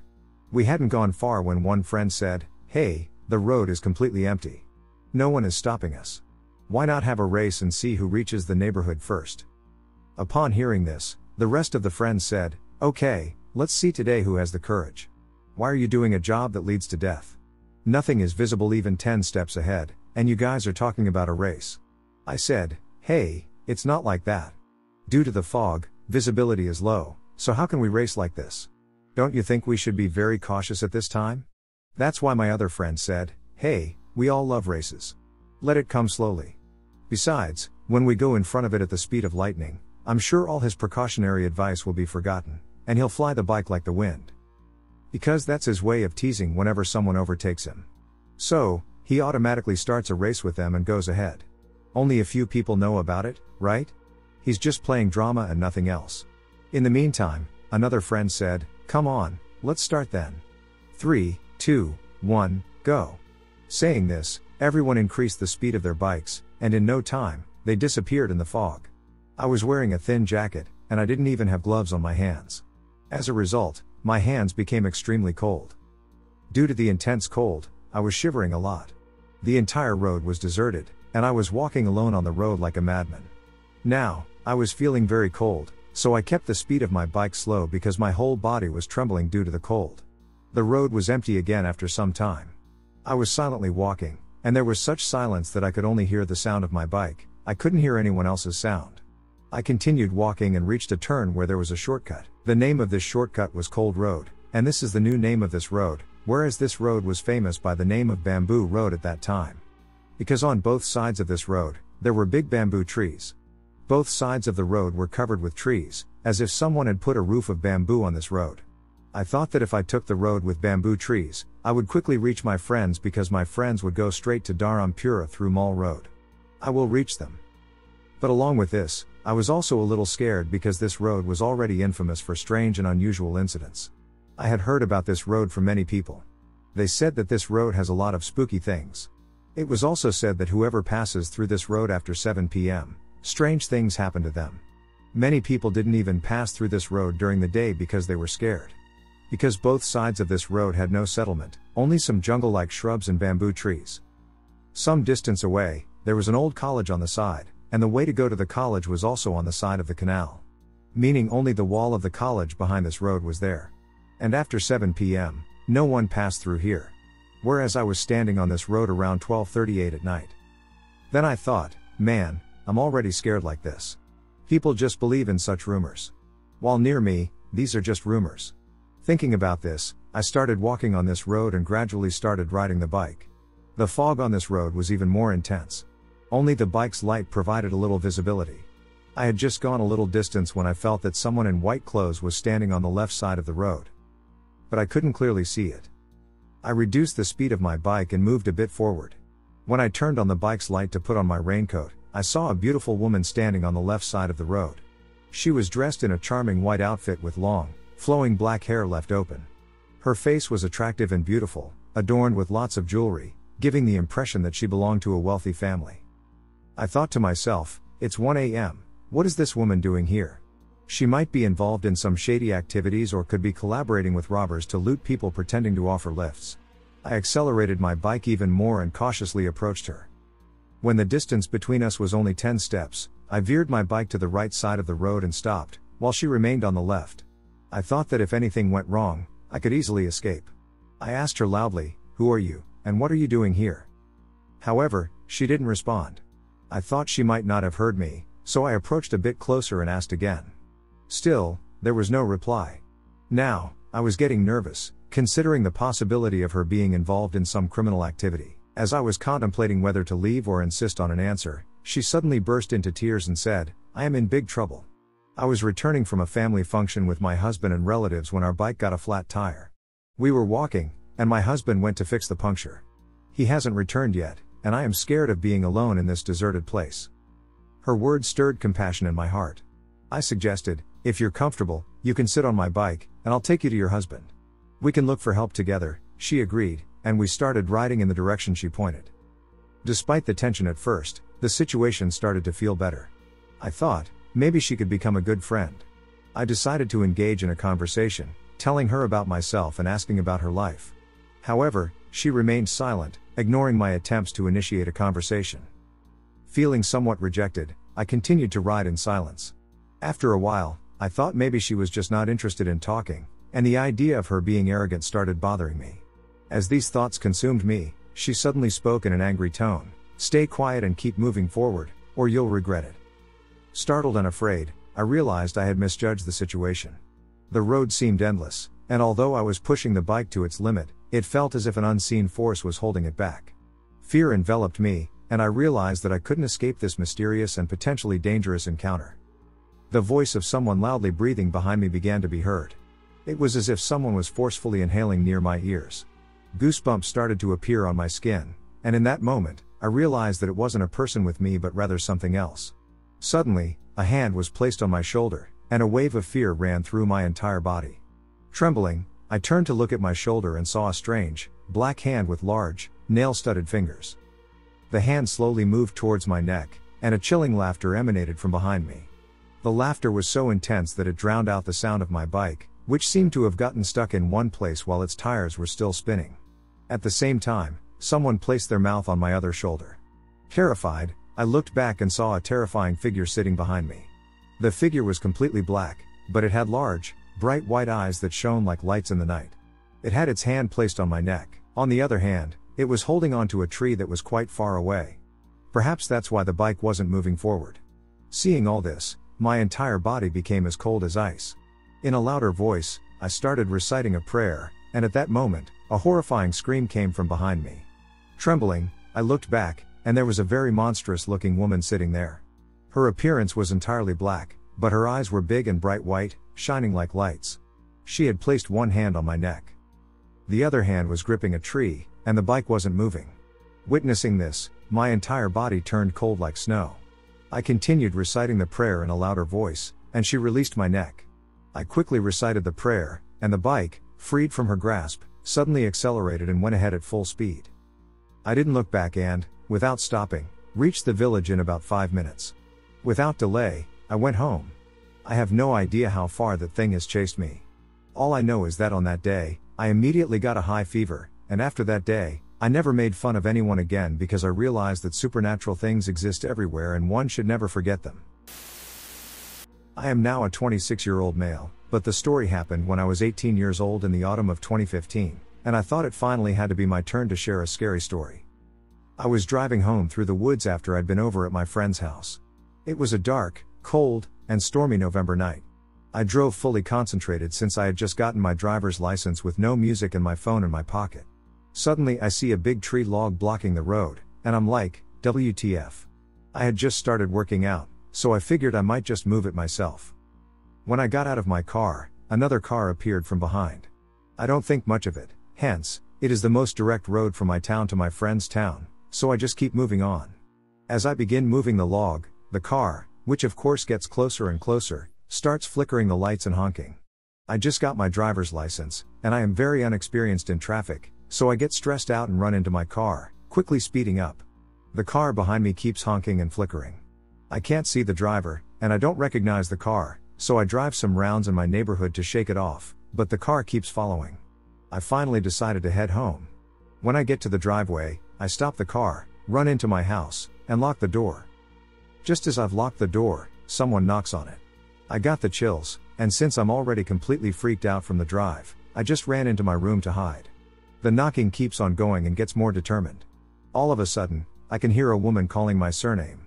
I get even more anxious, but I figure out what it says on my mailbox. Her voice is very calm, and after she has called me for a minute or two, I decide to approach the door and look through the door. I see an older couple who appear very kind. My heartbeat slows down, and I take a deep breath before I open the door. The woman says, "Oh, thank the Lord, you opened the door. We were nervous for your well-being," the man elaborates as he sees my wondering face. "When you were out moving the big log from the road, we saw a man crawl inside the backseat of your car." My guts start turning inside me, and I get even more anxious than I was before, but I instinctively grab an umbrella by the door and run towards my car. I look through the windows, but I can't see anyone, so I open the door, and under the driver's seat, I find a small pocket knife that doesn't belong to me. I lived in Palm Coast, Florida, for most of my young life until I was 21 and moved up north. At the time, Palm Coast and Flagler Beach were developed with mostly separated large housing additions full of streets that all connected to one another, beginning with the same letter. As teenagers driving around, each friend lived in a different section, and we would specify the different developments as the W section, the R section, and so on. It has become more populated over time, so I'm sure a lot of areas have changed, as far as my memory serves. Outside the areas of the Palm Coast that were developed, it was mostly wooded areas with long winding roads that went on for miles into the swampy areas of the Halifax River. They would eventually end up in another town, such as Ormond or Daytona Beach, if you drove long enough. But nothing in between for a good 45 minutes, at least except dense tree canopies, random side roads, and the swamp. If you followed Old Dixie Highway, which was equally isolated, you would eventually find your way to our favorite road to take at night for long drives, Old Dixie Highway. A decent-sized group of us, either in one or two cars depending on how many went, would drive down the highway and side roads leading nowhere while blaring music, chain smoking, shit talking, and otherwise being normal bored teenagers just trying to have some freedom outside of high school and our part-time jobs. Recently, we heard about the ruins of an old house that was supposedly haunted by the angry spirit of the woman who had been killed there. A witch, so to speak. She was killed by a small mob after she was suspected of killing animals and abducting a handful of missing children. Her house was then vandalized as well as set on fire. The story went on to say that a group of campers stumbled upon it in the early 90s and set up camp. Their belongings and equipment were found days later by a hunter. Torn sleeping bags, broken lanterns, and clothes everywhere. The entire group was gone. No explanation. On the remaining walls and brick fireplace was graffiti, including satanic symbols. Being the no-fear type of kids we were, naturally we set out around midnight on a Friday to find this place with only our knowledge of the roads and curves themselves that were told to us in the story. The story said there would be a set of brick pillar markers hidden in the brush that was the entrance to the property. We followed the winding road into the night, full of excitement. This night, we took 2 cars, there were 4 in one, and myself and my friend Jessica were in her brand new 2004 Royal Blue Mustang. I was excited for her and wanted to take this beast out for a spin with her. We came to the large curve in the road where we were told the markers would be. We slowed down and parked on the right side of the road, hoping we had enough room between the water and the side of the road to not sink or be sideswiped if someone came speeding by. Under a huge dead tree, we exited our vehicles. One flashlight, and no shortage of nervousness and excitement. The sky was black, and we could hear the cries of animals in the distance. Our footsteps echoed as they hit the blacktop. Moss hung everywhere from the large trees that almost covered the area with a canopy of leaves. We made it to a small opening in the trees, and I pointed out the nearly demolished markers. The wind picked up and rustled the trees and bushes around us. This was it. The six of us bent back the brush and started to make our way down the path to the old ruins. We were scared at this point and in complete darkness, aside from one flashlight that my friend Jeff had while he was leading the pack and a few burning cigarettes in our anxious fingers. The path seemed to get more and more narrow and overgrown as we continued on. A few minutes later, we could see in the distance the brick fireplace that was still standing, along with what seemed to be half a brick wall and piles of rocks and rubble. I could see faded images drawn on some areas in red, but it was not completely clear what they were. The air changed. Everything went still the closer we got. No wind, no sounds. And we were all silent. I stopped in my tracks and peered into the darkness around me. This wasn't right. This wasn't right at all. Jessica stopped with me and asked me if I was okay. Jeff went ahead, with the others following behind him. I was frozen. Something was there. And it wasn't happy that we were. Within a minute, I heard a shriek unlike anything I had ever heard before in my life. It was not one of us. The wind picked up, and the branches swayed heavily. Angrily. And the sound echoed around us. Out of nowhere, I see the flashlight bouncing on the ground, followed by the screams of Jeff and my other three friends. They barreled past us, screaming, "Go! Go!" The flashlight left where it was. Another shriek from the distance. I gathered myself and took off running with Jessica until we made it back to the brick markers. We dispersed onto the road in a state of panic, not really sure what had happened. One of the other girls was crying and raced back to the cars. I turned to look toward the area we had just fled from. It wasn't done. My blood ran cold. The wind picked up. Something was watching us. I could feel it, as if I could actually see it coming out from behind the trees. I took off, running for the Mustang with Jessica in tow. The others had loaded up into the car behind us and started it. We jumped inside and shut the doors, locking them out of instinct. I still felt it, right outside the car, watching us. Jessica put her keys in the ignition and started it. Nothing. The car behind us was pulling away and retreating back down the road the way we came. The Mustang sat in silence. She fired it up again. Nothing. Not even the lights flickered, but the engine kicked and jerked but would not fire. My gaze was set directly in front of me outside in the dark. I could barely see the old tree we had parked in front of. The hairs on the back of my neck were straight up. This was a warning. This was no game. The fear was real. And whatever it wanted us to know, we were not welcome there again. I was shaking, and Jessica was screaming at her car to fire up. Suddenly, we got still for a moment, in shock at what was happening. We looked at each other and heard what sounded like a branch being dragged across her driver's side door. And then, with that, the feeling in the air changed again. It became almost lighter within an instant. She fired up her car, and it started on command. We backed up into the road and made a U-turn to head back up Old Dixie Highway. We could see headlights in the distance. Jeff had come back when they realized we weren't behind him. We made our way around the curve and followed the other car home at a slower than normal pace. We smoked silently, just glancing at one another once in a while, like, what the duck just happened? We made it back to Palm Coast and stopped at a gas station for some coffee. Jeff never said what he saw back there. And we never told the others exactly what had happened to us in the car.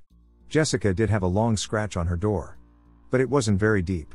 She told everyone that she parked too close to a large bush at some point. We never really talked about it again. We still took weekend night drives here and there, but never went super late at night or in less than a group of 3. And we never stopped in that area of Old Dixie again. My friend and I were driving down a bunch of rural roads into the mountains one night. We were on our way to a campsite, but we were running late and got lost a few times, so it was really late at night. We hadn't passed anyone else on the opposite side for a good 45 minutes or so. The roads were really dark, of course, there were no street lights or anything. Then some huge truck was suddenly behind us. He was right on our tail for miles and miles. It didn't matter how fast we went, he was right there behind us.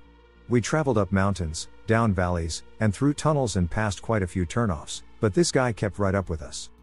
Here we are, two girls in our early 20s with no real sense of where we are, just that this road somehow was supposed to lead to this campsite, and this huge hick truck is barreling after us. Finally, we reach the camp, and there's quite a few cars and trailers. You could see a few campfires flickering in the woods, so we knew people were still up. We get to the pull-up window, and my friend, who was the driver, starts giving her information to the lady, and I twist around in my seat to see the truck is gone. What a huge relief that was. One of the scariest nights of my life, that's for sure. I've always had creepy paranormal experiences, but when I'm with my sister, 25F, the dial goes up to 10 on the creep factor. So anyway, a couple of months ago, my sister and I had to drive up to Colorado for a family emergency. Specifically, we were driving to Dillon, Colorado. The drive up was pretty normal, and nothing weird started to happen until we got right outside of Leadville. That's when things took a turn for the decidedly strange. You can believe me or not about what I'm about to say, but even though it was late at night, I know I'm not crazy, and my sister saw all of this too. So, we're driving, and it's pitch black outside. There are very few street lamps, so the only things we can see are illuminated by the headlights. My sister is driving, and I'm in the passenger seat. At this point in the drive, we had only a few more hours until Dillon, and we were determined to stick it out no matter what, despite the fact we'd been driving for nearly 12 hours at this point. Looking back, I kind of wish we'd had some common sense, found a hotel, and never driven on this road at this time of night. It's about 9. My sister has the radio going. I'm staring out the window, trying to stay awake, when all of a sudden my sister slams on her brakes. Now, for context, my sister is a cabbie. There's not a whole hell of a lot that would make her slam on the brakes like that. So when she did, I was automatically on full alert, wondering what the hell just happened. Before I can even ask her what made her slam on the brakes, she's telling me to look up. No shit, standing in the middle of the opposite lane on this deserted 2-lane road is a big as duck coyote. It's bigger than any coyote I've ever seen. Not that unusual. Except that it was just staring at us, not the car, at us. It was making full-on, dead-ass eye contact with us. Obviously creeped out, I told my sister to just floor it because I didn't like the eerie, almost intelligent way that coyote had been looking at us. As we passed it, I forced my eyes forward so I wouldn't have to look at it. We kept driving, a little shaken up but laughing it off. After all, we're both from the Southwest, and there's no way a lone coyote is going to spook us that badly. A little bit further down the road, I'm calmed down again and back to staring out the window. Maybe 5 more minutes pass before I hear my sister ask me, "Did you see that?" Thinking she's messing with me, I'm like, "No, see what?" As I turn to look at her, I can see she's spooked. Believe me, it takes a lot to spook her, so I was immediately concerned. She sees that I have no clue what she's talking about, so she says, "Dude, there was a hand, it just came up out of the back seat and touched the dash." Now I'm even more creeped out. I try to make a joke out of it, saying how it's late and the whole thing with the coyote. But she's insistent on what she saw. So I asked her to replicate it. She gestures to the back seat and says, "I saw a hand come up and touch the dash like this." At this she makes a fist and taps it against the dash. I shake my head and tell her I didn't see anything. We should just keep going, because I sure as hell am not turning back now. But, oh man, that was not the end of it. Not even 10 minutes later, we're still driving on this dark, windy mountain road. I'm looking forward, fully awake now, and doing my best to take my mind off the situation. When I happen to glance out the driver's side of the front windshield. Again, on the opposite side of the road, I see a woman standing on the edge of the road. She's all alone and just standing there in a torn white dress, barefoot. Obviously thinking that this girl needs help, I open my mouth to ask my sister to stop. Before I can get the words out, we're already around the next bend, and as I look in the rear view mirror to check if she's still there, the girl is just gone. Vanished. Poof. I'm really freaking out at this point, and I just want to get to our hotel. Thankfully, a few minutes later, we were in Leadville itself. Which, TBH, at around 10-11 at night was just as creepy, if not more. I dreaded when we got to the outskirts of town and had to go back onto that lonely mountain highway. Mind you, we're still alone. We haven't seen another car in over an hour. Which makes this next part even creepier somehow. So, a few miles on the other side of Leadville, I feel my sister grab my arm. Again, she asks the dreaded question, "Did you see that?" I say no, obviously. I'm keeping my eyes on the side of the vehicle, and I have no idea what she's talking about. So she says, "And honestly, After what happened after this, I completely believe her, that she saw breath on the outside of the windshield. Not the inside, but the outside. Like someone outside the vehicle had breathed on the glass. I'm really glad that I didn't see that, because I would have turned the car around. But at this point, we're both like, duck it, we're almost there, and we can hold out until Dylan. So, like dumb idiots in a horror movie, we kept driving. I don't know how far away this is from Leadville, but we came up to a weird parking lot area at a bend in the road. I think it was a hotel or something.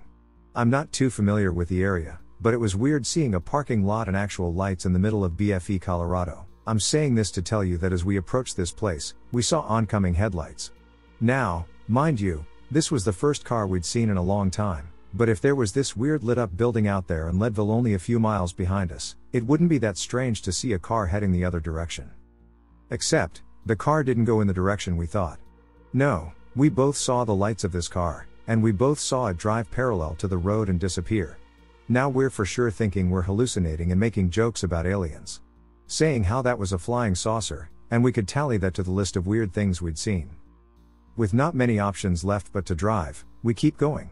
But man, that's when things started getting really bad. The longer we're driving, the more freaked out my sister looks.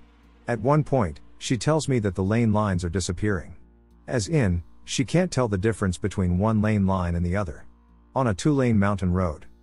You can blame this on fatigue, but my sister drives a cab for a living. She wakes up at 2 a.m. to go to work most days. There's no freaking way, no matter how tired she is, that she's hallucinating the lane lines not being there. I can see them just fine, but she swears up and down that she can't see lanes on either side. I think it was only her experience as a cab driver that saved our asses. Now this next part is going to sound insane, and I don't blame anyone for not believing me. I wouldn't believe me if I didn't experience it myself. So, we got the lane lines disappearing, cars disappearing off the road, weird shit breathing on the windshield, and the icing on this cake is that now it feels like the car is doing a free fall down the mountain. No, it's not like we're out of control. There's an invisible force pushing us from behind and trying to make us go down the mountain faster. My sister is riding the brakes like hell, and I'm trying to figure out why it feels like we're in free fall when we're on a less than 20-degree slope. It makes no sense. And as I'm thinking this, I hear my sister ask me, "Hey, is it windy outside?" I shake my head, check my phone, and am like, no, there's no wind outside at all. In the car, you would have been able to hear the wind and feel it pushing on all sides, not just the back. The wind makes a very distinctive noise, so I know that there wasn't any wind that night. That doesn't explain, however, why, when my sister told me to look at the trees on either side of the road, they were swaying. Bending back and forth like there's a storm outside. But there's no storm. There's no wind. No clouds. Nothing. There is nothing that could explain why these trees are moving like this. I'm really freaked out now, and I start to pray. I'm religious to a point, and I'm not ashamed to say that I pray when I get scared like this, and I was terrified. Because underneath all of the crazy, this strange, eerie feeling was creeping up on me. It felt like there was something in the woods watching us. The trees felt almost alive, and there was just darkness. I don't know how else to explain it, it was just evil. It felt evil and wrong, and I just did not want to be there anymore. I started praying harder and told my sister to drive as fast as she could away from that place, which, to be honest, with everything going on, wasn't that fast. For some reason, I just keep repeating that there's something bad here, something bad happened here, and I don't like it. Saying that over and over again. So, of course, my sister asks, what do I mean, and why do I keep saying that? Now, I'm not sure if I'm a medium, but I would consider myself sensitive. I can pick up on the energy of spirits and places. So, like a dumbass, I open myself up to whatever the duck this thing is. I can hear my sister asking me what happened. And the word that came out of my mouth, in an inhuman guttural growl, was murder. That voice was not my voice. That thing was not human. As soon as that word left my mouth, I burst into tears. I was so scared. I clutched my Mary medallion, and I held my sister's hand. I made her pray the prayer of Saint Michael with me. And when we were praying, it was almost like she couldn't get the words out. Like, something was trying to stop her from praying. I haven't been that scared of something paranormal in a very long time, and I never, ever want to drive that stretch of road at night again. Could we have been hallucinating? Sure. But, this next part somehow creeps me out even more. So, we're at the hotel now, and we're in our room. Both were talking about how crazy that all was. My sister says you didn't see it, did you? And of course, I'm like, see what? She tells me, and I believe her because she was dead serious. My sister can't lie if her life depended upon it because she just starts laughing. It's her fault. That's how I knew she at least believed what she saw. She told me that she saw a skeletal figure, like a human figure, in the woods. It was all bone with, like, rotten flesh hanging off it. Even though its body was human, she said that it had the head of a deer and, like, glowing red eyes. She looked so scared, I don't know how I couldn't have believed her. According to my sister, she saw this thing tailing the car the moment we both noticed the trees moving, so about halfway or a third of the way down. Needless to say, I was pretty glad that she told me that after we got to the hotel. Now, one last thing before I wrap this up. So, my stepmom is from the Denver area and just so happened to have family in Dillon. I casually asked her if she'd ever experienced anything weird on that road, and I didn't even have to tell her which one for her to know the road I was talking about. She said when she was a kid, it used to freak the hell out of her. She can remember falling asleep in the car and then, whenever they got to that stretch of road, automatically waking up because she was too scared to sleep. And the thing about the car driving parallel to the road? Well, my stepmother said, and I haven't confirmed this, so take this with a grain of salt. The roads used to be built differently back in the day. They would have run parallel to the mountain and not alongside it. She also told me a story from when she was a teenager about how there was a time she and her dad were driving on the road at night. She's in the passenger seat for context. She remembers looking up and seeing oncoming headlights in their lane, screaming, and then throwing her hands up out of reflex. Her dad swerves, almost crashes, and then asks her what's wrong. My stepmom, confused, asks him if he saw that car just now, and he says no, of course. TBH, that just confirmed it for me. Oh, and the whole thing about that weird voice? My sister said that when I spoke in that tone, it was about 2 octaves deeper than my natural voice, completely flat, and absolutely not human. Me and my sister both agree that whatever that entity was that she saw was absolutely trying to harm, if not kill, us. We both think that it was screwing with her about the lane lines and trying to push us off the mountain. For what purpose, I still don't know, but I honestly don't think I want to. We also agreed that all the freaky SHT we saw before was something trying to warn us. The primary reason? That hand with a fist in sign language can mean stop. I think it's possible those other entities were trying to tell us to turn around. Too bad we didn't listen. But anyway, that's my story of a possible encounter with a Wendigo and other things that go bump in the night. I never have and never will again drive the road between Leadville and Dillon at night or any other time. So I'm just curious. Has anyone else had an experience like this there? Or an experience like this in general?